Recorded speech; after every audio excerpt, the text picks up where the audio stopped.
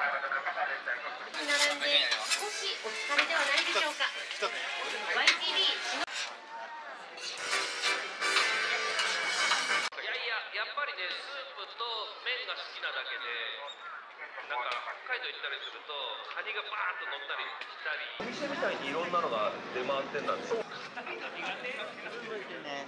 うの出てくるのって結構食べに行ったら美味しいラーメンが食べられるという知識がある。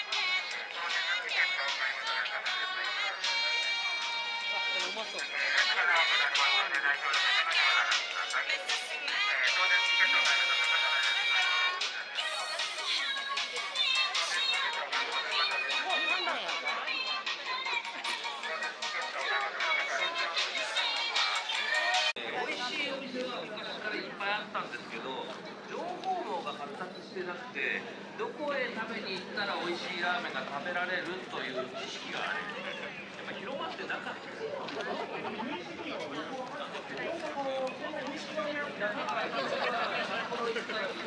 で、ドンキー。なんかこう、大阪ラーメンっていうのはないじゃないですか。まあまあない。北方もありますし、あるいは尾道もありますしね。だからご当地ラーメンっぽいラーメン代表する大阪のラーメンはこのスープでこういう麺だっていう決まりが全くないんですね。それで探し当てるのは難しい。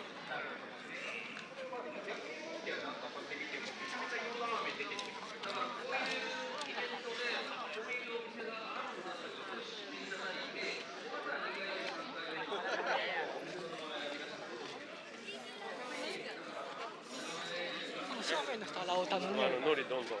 ん。スマッキー。ここはなんか自分でお店に行って美味しいやつを食べていただく。言うてもね、どうしてもイベントは厨房は限られますし、なかなかお店とは違うメニューでやってもらってますから、まずはここで美味しいラーメン屋さんを。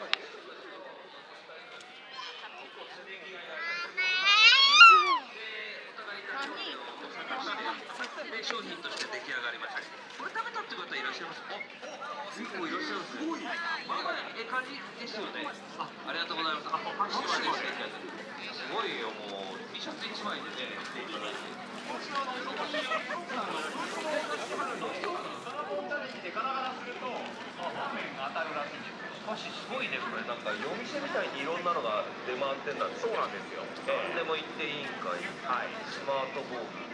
ですから会場でラーメンをお楽しみの方も多いかと思いますけど、はいはい、ぜひ読売テレビ1階のシノビーパークの方にもお越しいただいて、そうそう、ここもねしばらく閉鎖されてたよね。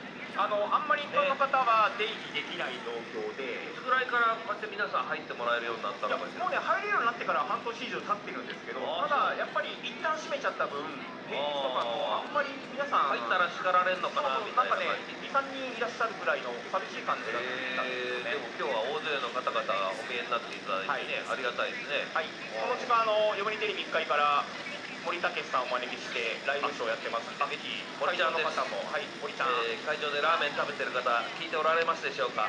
ただいま読売テレビ1階では太田亮平さんワンマンショーが行われております。森ちゃんじゃないですか。喋ってんの森ちゃんって。今気づいたけど、そのスマ消しってやつは何？スマタンとなんか関係のあるこれね、タッチパネルみたいなところで出演者をこうねキャラクター化した丸いこうねつぶつぶがいっぱい入ってるのを指でなぞってつなげて消していくっていうゲームです。消す何や消す。最近よくスマホであるじゃないですか、こうつなげて消すみたいな。で、向こうの方にはシノビーをね、もしかして 3D のシノビーが何メートル走れるかっていうのあれ子供たちの大人気なんですか。そうだね、なんかものすごいさ、年末の福引きの音がしてるんだけどさ、なんこれ。多分これはね、カランカランとかいうなんか鐘の音も聞こえてるけどさ。エースコックさんじゃないですか、ガタガタの音をさせてるのは。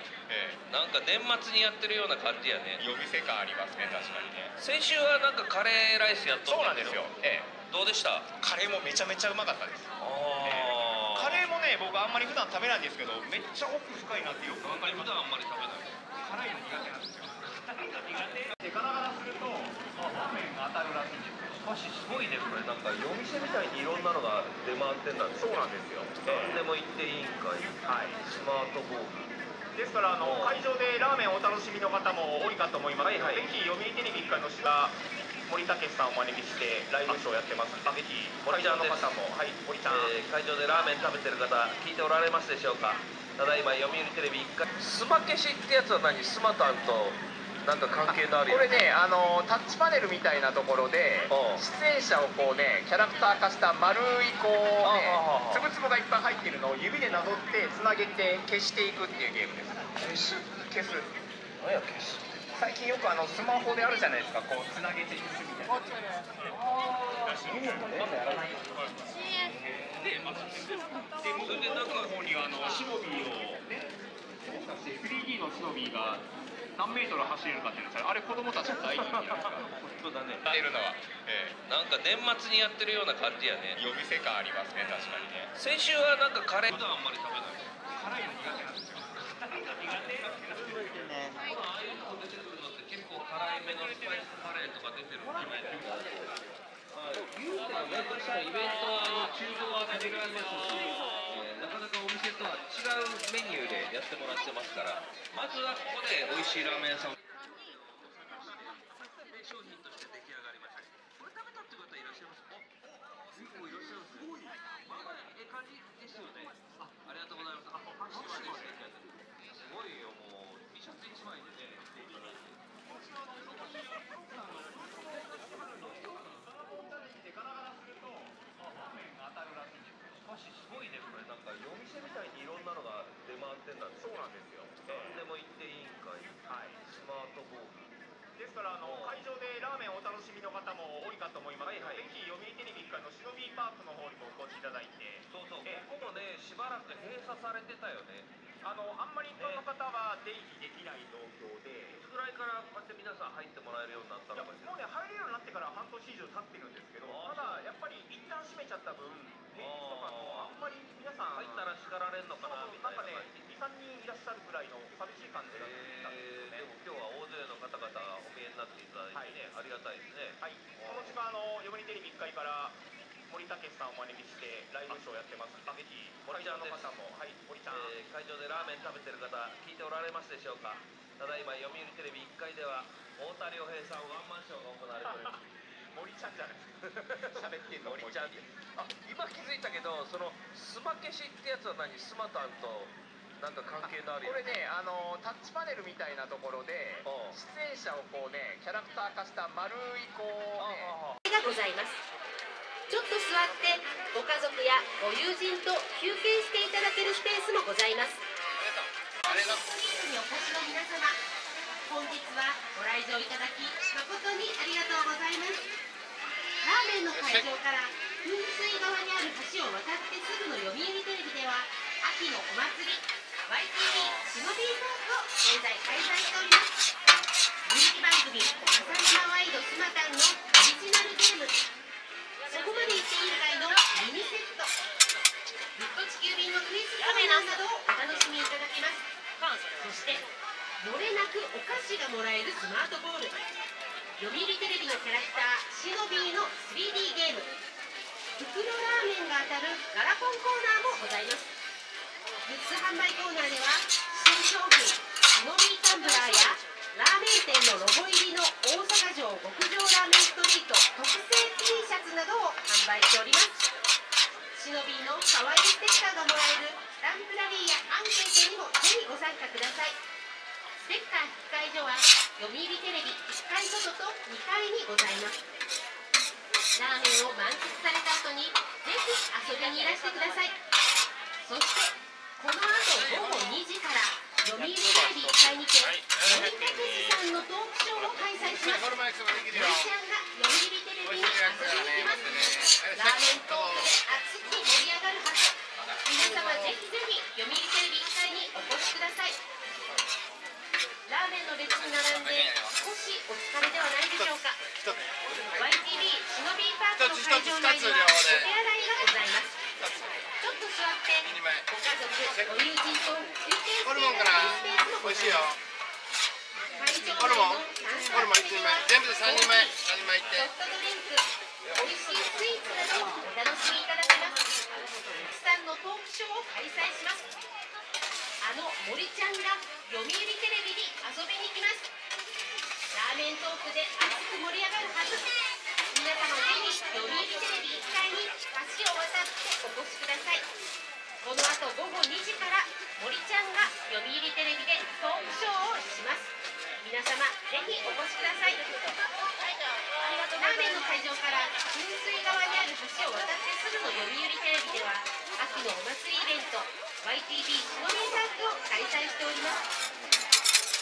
人気番組朝生ワイドバナナのオリジナルゲーム、ここまで行っていいんかいのミニチュアセット、ヒット地球便のクイズコーナーをお楽しみいただけます。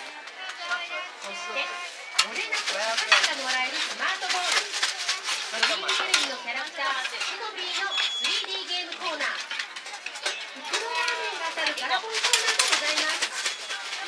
グッズ販売コーナーでは新商品シノビータンブラーやラーメン店のロゴ入りの大阪城極上ラーメンストリート特製 T シャツなどを販売しております。